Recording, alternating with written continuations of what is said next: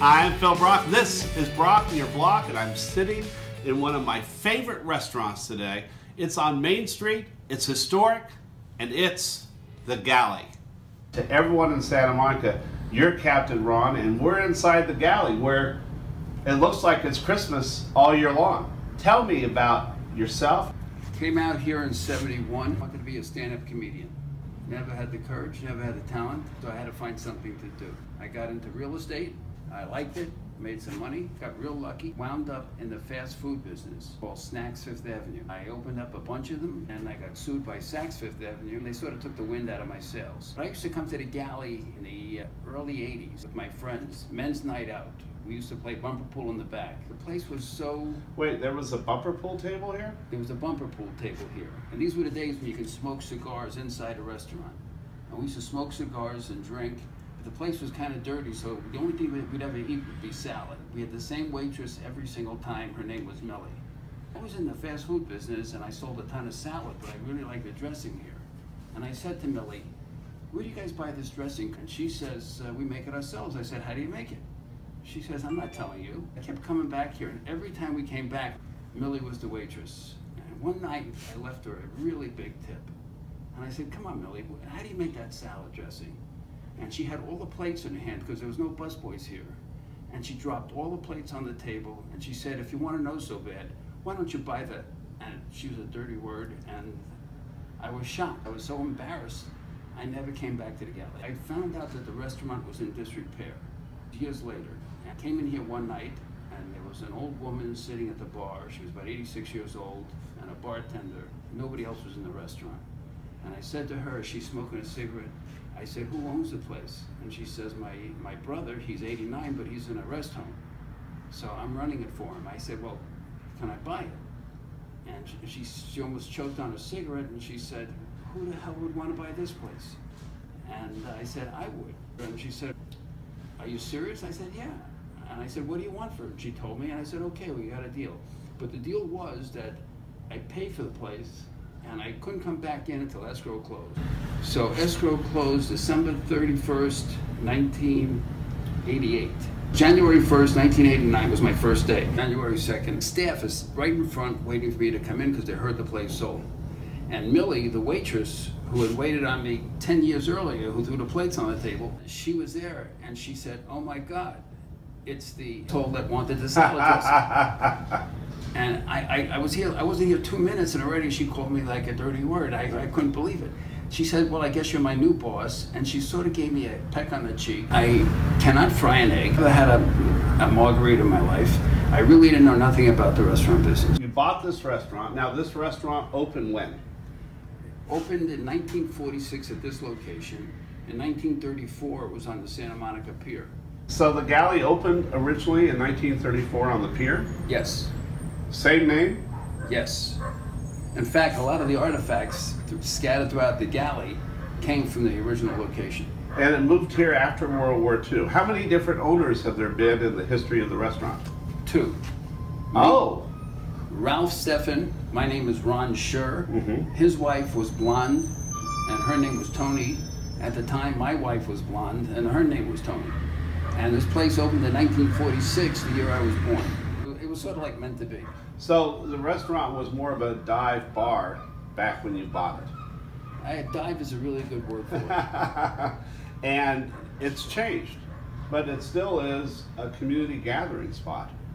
Yeah, we have a lot of locals. As you know, I've been doing this 1934 night, 20 some odd years. Because I asked Millie, what's the slowest night of the year? And she said the night before Thanksgiving. I said, well, let's do something special. We celebrate the anniversary every year of the Galley by rolling back the prices to 1934. So a steak dinner is 85 cents.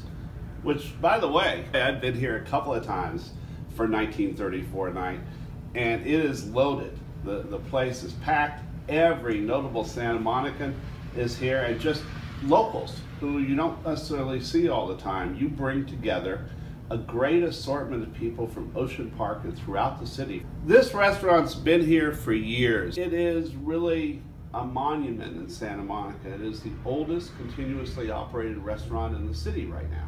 It's the oldest restaurant and bar throughout West Los Angeles. I take a lot of pride in being the second owner. The original owner had it 54 years, so I sort of feel like Cal Ripken. I want to beat him. So I got to live a couple more years. I've owned it 26 years. Here's the big question: is the salad dressing recipe still the same? Exactly the same. I didn't get the recipe until about a year later. One day I'm sitting at the bar, sipping a glass of wine. Millie comes up to me and she puts something in my hand. I had no idea what it was, and it was a recipe to the salad dressing, and she said, "You're not a bad guy," which is one of the nicest things she's ever said to anybody, because she threw around compliments like they were manhole covers. She was tough. That becomes endearing to the people who come in. They're not treated especially differently than they would be anywhere else. They're treated like family. And really, a good restaurant is supposed to be a place that you come to have that feeling of a home away from home. Yeah, I start every meeting and I tell the staff, we are not in the restaurant business. We're in the be-back business. Our job is to get everybody that comes in here to come back. And I like that. For example, if a couple's holding hands, a waitress will bring up a brownie with a little candle and say, "You're the most romantic couple that's been here all night." And you try to leave people with a warm, fuzzy feeling when they walk out the door. So they say, there is something special at the Galley. And I think that's one of the keys to surviving. It's the staff I've hired, the staff, we have people, I have 2 guys in the kitchen who've been here 26 years. I have a bartender that's been here 18 years. And it's like family. It's like it's like a second family to me. And I come in and I see all these regulars, and it makes me feel good. And it gives me a chance to practice my art of comedy, because I go up to a table of 2 and I make them laugh and I walk away. If you've never been in the Galley, every square inch is covered by pictures, by writing, by different artifacts, life preserver up in front of me here. There's things all throughout the Galley. This is the romantic booth. Tell me about the meaning of this booth in the restaurant. It's booth number 1. It is. This is my favorite booth in the restaurant when I have dinner. And it is the romantic booth because my mom and dad are up there, and a letter that my father wrote to my mother during World War II asking her to get married is up there. I had a big party on their 59th anniversary, and I had a really good friend of mine, a musician, put every word to original music, and he sang it to my mother just as it was written out on the patio. And we must have had 50 or 60 family guests. After the guy sang the song, there wasn't a dry eye in the house. And my father said, "I'd like to say something." I mailed that letter during World War II. I must have sent out 50 copies. Your mother was the only one that answered. I love that. And you said your mother is still alive. Yes. And you have lunch with her once or twice a week. At least, yes. That's fantastic. I imagine after all these years in Santa Monica that to many people, each booth has meaning. Each spot on the patio, each spot at the bar has meaning, because I'm sure customers come in and request their own special table where their special moments happen.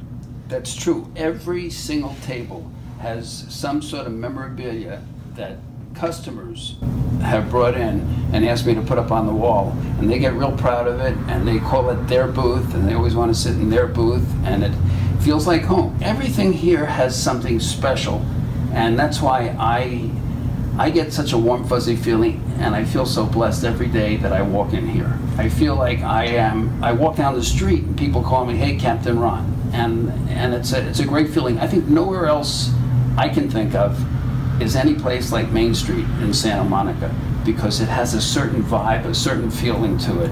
And we want to keep it that way. We want to keep it a place for community. I'm a big believer in that. A lot of the artifacts you said are from the original owner. These posters were mailed to the Galley when it was on the pier. I was lucky enough to find them in a big box, and they were addressed to the Galley, Santa Monica Pier. And I opened them and I found about 15 of these World War II, what they used to call propaganda posters, to help keep the war effort alive. My favorite poster is in the back room. It's the posters of the Sullivans, and a lot of people aren't aware of the Sullivan Law, which, since the Sullivans all died on the same boat, they don't let brothers on the same boats anymore, because a mom lost 5 of her children on one bad day during World War II. This came off the Santa Monica Pier. Oh, clam chowder. Made from fresh clams. I love that. And you see that picture in the left-hand corner? That model standing next to it?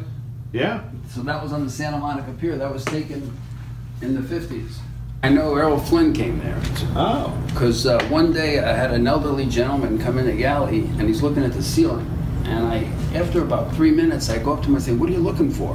And he said, "I was sitting at the bar one night, and Errol Flynn's gun went off, and went right through a bullet hole, went right through the ceiling." Millie worked at this restaurant 30 years, and she knew everybody. And as it turned out, when she left the galley, she was like 74 years old, and she called me up on a Friday night. And it was very unlike her, and she said, "Ron, I'm not feeling well." I went to her apartment, and she was having a heart attack. I decided in 1 second, I'm going to take her to the hospital. I took her to Santa Monica Hospital, and they actually brought her back to life. It was amazing. 6 months later, I took Millie out to lunch, and she looked terrific. And I said, "How do you feel?" She says, I feel terrific." It was just a very touching moment. So you and Snug Harbor and a few other places are the only places with real history in the city. Of course, Shay J, but Shay J also brings people to Santa Monica. And both of you are great ways to celebrate our city. Thank you. Thank you. I appreciate that. That's what makes me get up in the morning and work hard every day, because I want to be better than Shay J. I want to be better than any other restaurant on the street. We're faced in Santa Monica with development. We're faced with the rapidly changing face of Santa Monica. This type of restaurant is part of the glue, the fabric, the thread of our community. These are restaurants, places to be celebrated in our city, because in many cases we're losing a lot of what made Santa Monica a real community. So thank you, Ron, for keeping this restaurant going. Thank you, and I want to tell you what I hear. One of the comments I hear almost every night. One person will tell me, "My wife and I, we didn't feel like going out to dinner tonight, so we decided to come to the Galley." which means you're doing a great job. Thank you. Thank you. This has been a great visit to the Galley, another Santa Monica historic restaurant. This restaurant should be a landmarked restaurant in Santa Monica. So Landmarks Commission, it's time to get on this. Let's landmark the Galley. For Brock and Your Block, I'm Phil Brock. We'll see you next time.